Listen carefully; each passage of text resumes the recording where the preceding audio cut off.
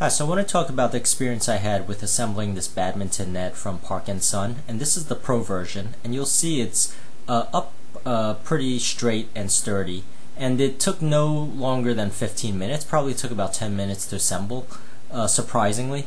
So you'll see this first pole here, and this pole actually does not go into the ground, it just stands straight up, so this whole assembly is attached via just tension.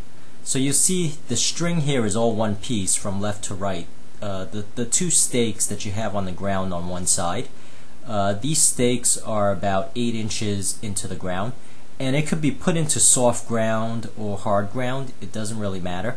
And all it really took is for me to step into the grass to get the stakes in.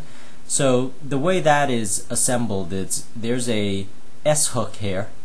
So even that separates the left and right. So you see this other tension rope is, again, it's the same way, into the ground 7 inches. And you'll see that part of it is moss. So it's very loose ground. And surprisingly, on all 4 sides it's sort of that way, on all 4 of the anchors that I put down.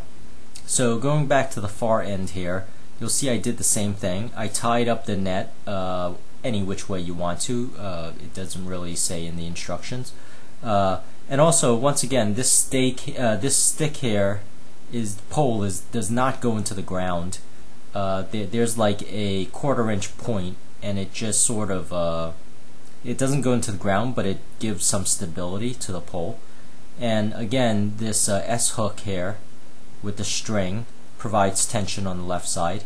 And when you have 4 of those, you can see it's very steady and it's very strong. So, but definitely it only takes 10 to 15 minutes to assemble. Surprisingly, I didn't really believe that myself. So, but in any case, that's really it. And hope this information helps. And thank you for watching.